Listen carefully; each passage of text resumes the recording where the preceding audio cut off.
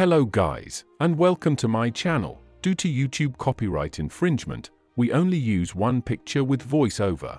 Thank you for understanding. If you love history and biographies, please leave a like and a sub. Let's start the video. Nolan K. Bushnell, born on February 5, 1943, in Clearfield, Utah, USA, is a visionary entrepreneur and inventor who played a pivotal role in shaping the landscape of the video game industry. Renowned as the founder of Atari, he is also credited with creating the iconic game Pong, making significant contributions to the popularization of arcade and home video gaming. Bushnell's early life revealed signs of his innovative spirit. Raised in a family that valued education and creativity, he demonstrated an early interest in electronics and engineering.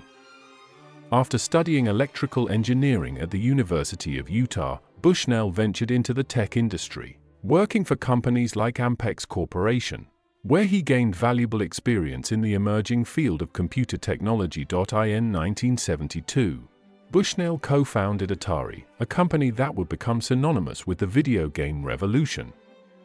Atari's breakthrough moment came with the release of Pong in 1972, a simple yet captivating table tennis simulation. Pong marked the birth of the arcade gaming industry, captivating audiences and laying the foundation for the home video game market. Beyond Pong, Bushnell and Atari continued to innovate, introducing a series of successful arcade games, including Breakout, Asteroids, and Missile Command. The company's success skyrocketed, making Bushnell a prominent figure in the rapidly expanding world of video games. In 1977, Atari released the Atari 2600, a home video game console that became a cultural phenomenon. This pioneering console brought video gaming into households worldwide, contributing to the growth of the gaming industry. Bushnell's foresight and willingness to take risks played a crucial role in Atari's success during this transformative period. Despite Atari's achievements, financial challenges and corporate restructuring led to Bushnell's departure from the company in 1978. However, his entrepreneurial spirit persisted, leading him to launch several ventures in various industries.